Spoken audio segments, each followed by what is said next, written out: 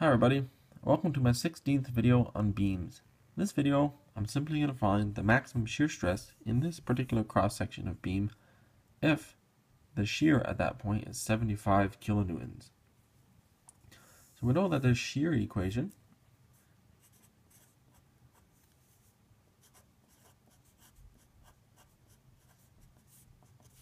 that's our shear equation. So if we're finding the maximum shear equation, we given V, we can maximize it. Q, we can maximize. We can maximize Q. Alright, the definition of Q being, in this case, the moment of area, the first moment of area about the neutral axis, which will be somewhere here, I'm guessing, over I, which is constant, and B, which we're going to have to decide. Alright, because we have three different widths here. Alright, so let's start with finding that centroidal axis, because I is also going to depend on that neutral axis, centroidal axis, same thing in this situation, because we want to find the moment of inertia about the neutral axis. In order to find something about the neutral axis when all of our pieces are not about the neutral axis, is to find where it is and then use the parallel axis theorem to calculate how much moment of inertia extra there is because they're offset from the neutral axis. Anyway, neutral axis. We know that the Q of this piece overall is equal to the sum of the Q of the pieces individually. And we know that Q is equal to y bar A. Alright? So we can say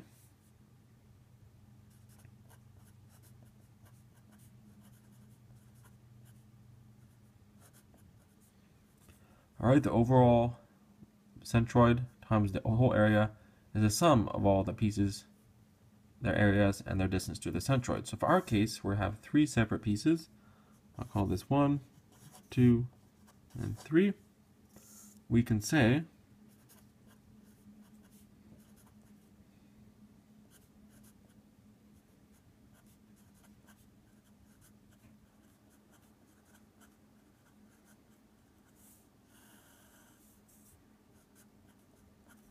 alright, so all that remains is to find these. Like I've done before, I'm going to put this into a table.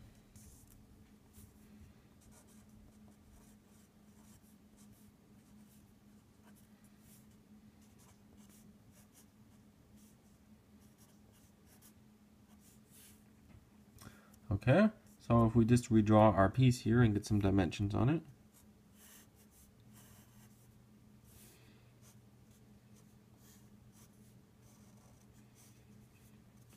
Alright, so like we usually do, we're going to take our y to be measured from the base.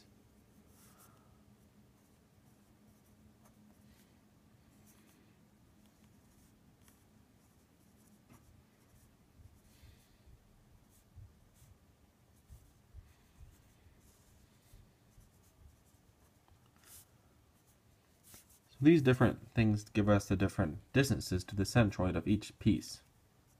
Alright, this being 1, 2, and 3 still. Alright, so y1 is just half of that, so it's going to be 5.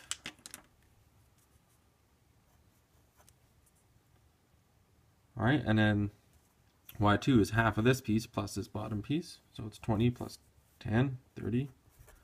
And by the same logic, the areas then of each piece is just going to be the area of this whole piece here, the area of this whole piece here, and that.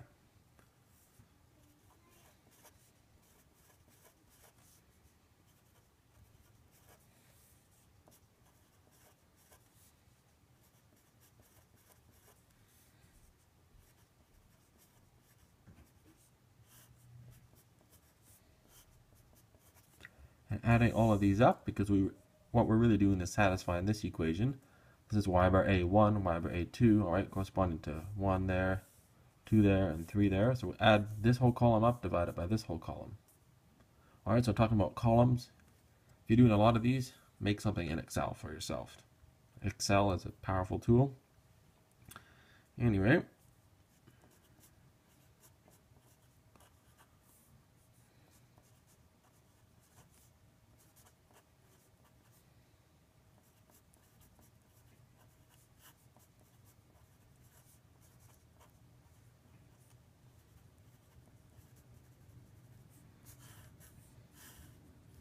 Alright, this makes sense.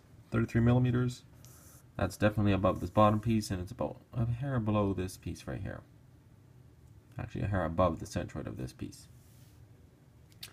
Okay, so now that we have that, we can move on and find a bunch of other things that we need. Let's start with the moment of inertia. So the moment of inertia of a piece, the total moment of inertia of an individual piece is the moment of inertia of itself about its own centroid plus any distance away from the centroidal axis that it is, that distance squared, and times the area of the piece itself. So we can write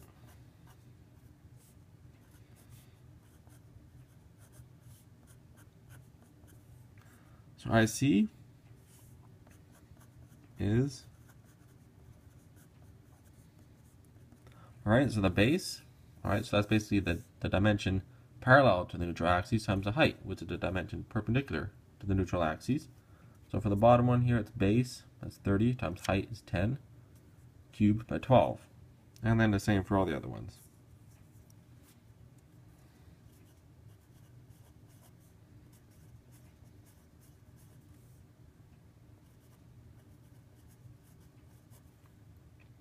Alright, so the distance away from the centroid, so I didn't draw it in here, but our actual centroid is about right there, of the whole piece. So to find the distance for the first one, that's the distance away from the neutral axis to the centroid of this piece. So it's going to be the centroid of the whole piece minus the centroid of 1. Alright, so it's 33.9 minus 5. Alright, for the second piece, it's going to be 33.9 minus 30. Alright, so it's only, for the third one, it's y3 minus the centroid there. So 67.5 minus 33.9. Alright, the next column is just squaring d and timesing it by a.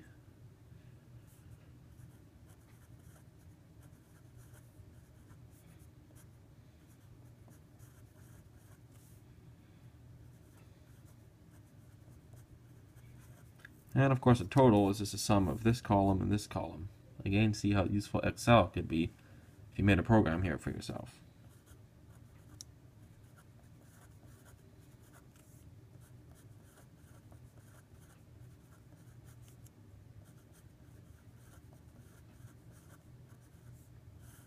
Alright, we know the total moment of inertia of the whole piece, so we'll call it total, is equal to the sum of the moment of inertia of the individual pieces. Alright? This is an individual column here, so we just add all this up, we get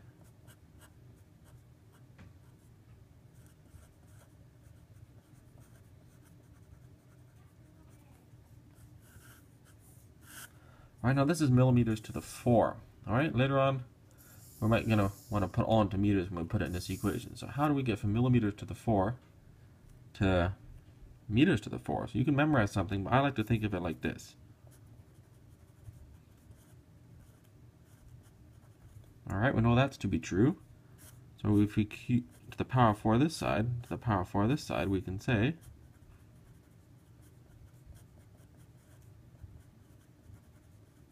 and then this is 1, so we times this by that, and the total moment of inertia is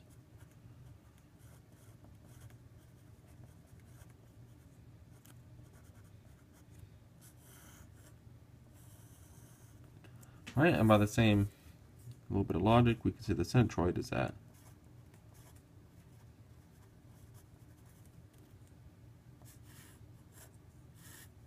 Alright, moving on. So we have the moment of inertia. VI, we can find B, Q. Alright, now this is probably one of the trickiest parts of this problem, because Q is defined as the first moment of area about the centroidal axis. Alright, so we can go above or below the centroidal axis, because we know Q is going to be maxed at the centroidal axis. Alright, I'll say that again. The maximum value of the shear stress we know is at the neutral axis.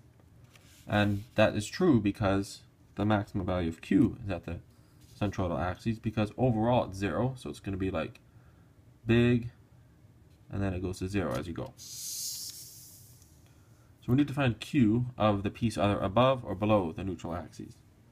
So this can be a little bit tricky to think about. Again, a clear sketch is the best way to solve this.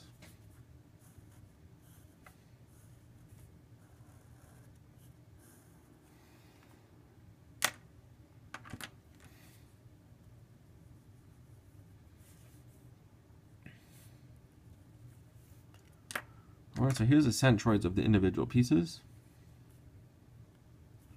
Alright, the centroid overall is going to be right here. Alright, now what we're interested in is Q of the piece above here. Alright, so we can say Q, like we did before, is the sum of the Q individual. And how many individual Q's are there, like Q or Y times A, above this piece? Alright, well, it's just the whole top piece here and a portion of the second piece, and that's where the trick comes in. So I'm going to label these.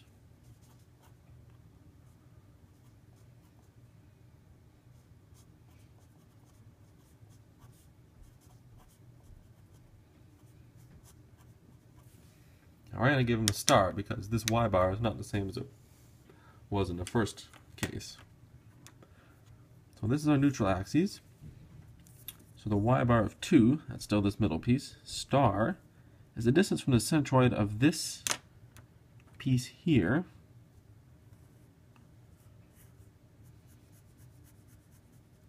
so the centroid of this piece to the neutral axis.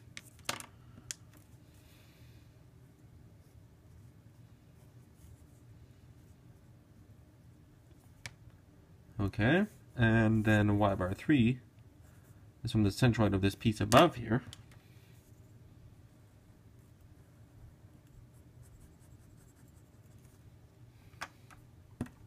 down to the neutral axis. Okay, so we're finding Q of this whole piece, but it's really hard to do just by looking at it, right? Like, how are you going to do that just all by itself? You can't just calculate Q in one shot because there's clearly two distinct sections.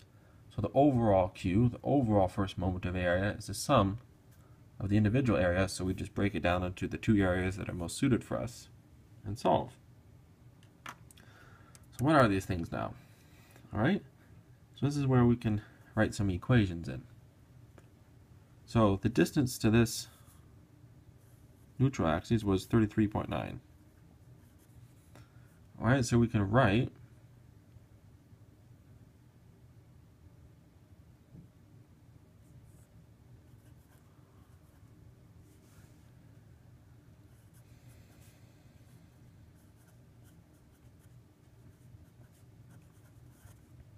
Alright, so the distance from the Y to the neutral axis plus 2 times this, so that's basically the whole height of this thing here, equals 50, because we know that from here to here it's 10 plus 40, 50.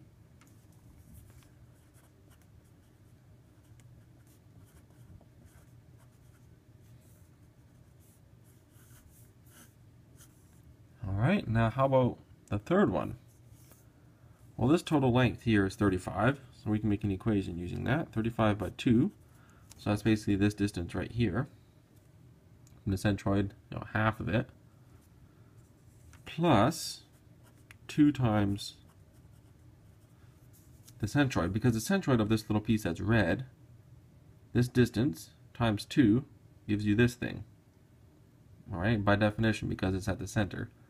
So something at the center times 2 gives you the whole thing. Alright, and that's just going to simply equal. And going out and solving that.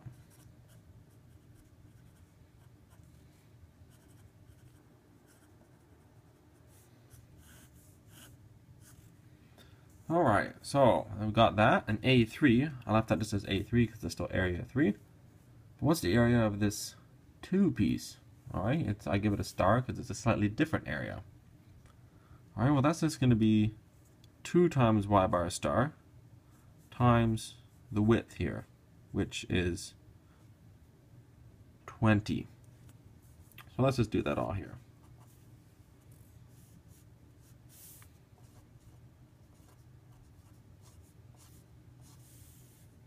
So the width again, that was 20, times 2 times y bar 2, so that's 8.05.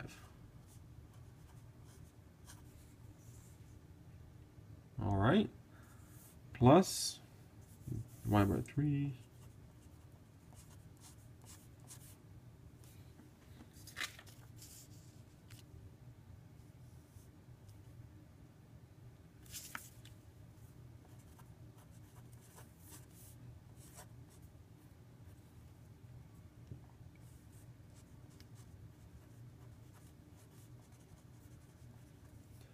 All right, so converting this into meters.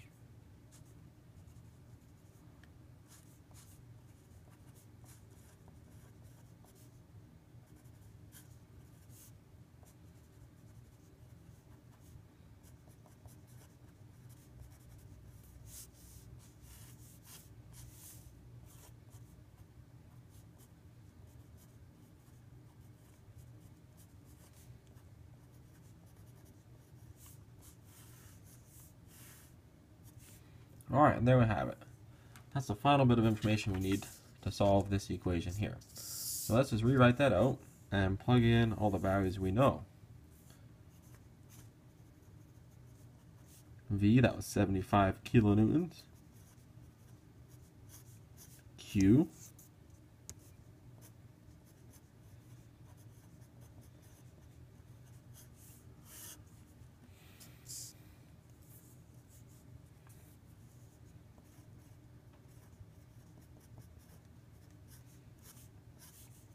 alright, now B. Alright, so we really have 3 B's because B just means the width of the cross section. So we got 1 B and then, getting bigger. So what B value will give us the greatest shear stress? Well, that's going to be the smallest value because it's in the denominator.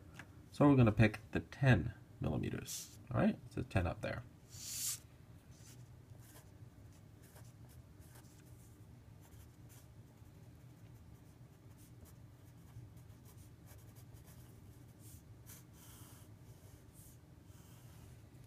Alright, and it turns out the final maximum shear stress is 134 MPa. Alright, so I hope you enjoyed this video. I really tried to focus on finding the centroids and moments of inertia of these funny looking areas. And I really want to point out this method of using this table. It's really handy. And yeah, I actually kind of like doing this sort of long, accounting sort of calculation. It's kind of relaxing. Anyway, I'll see you on my next shear stress video.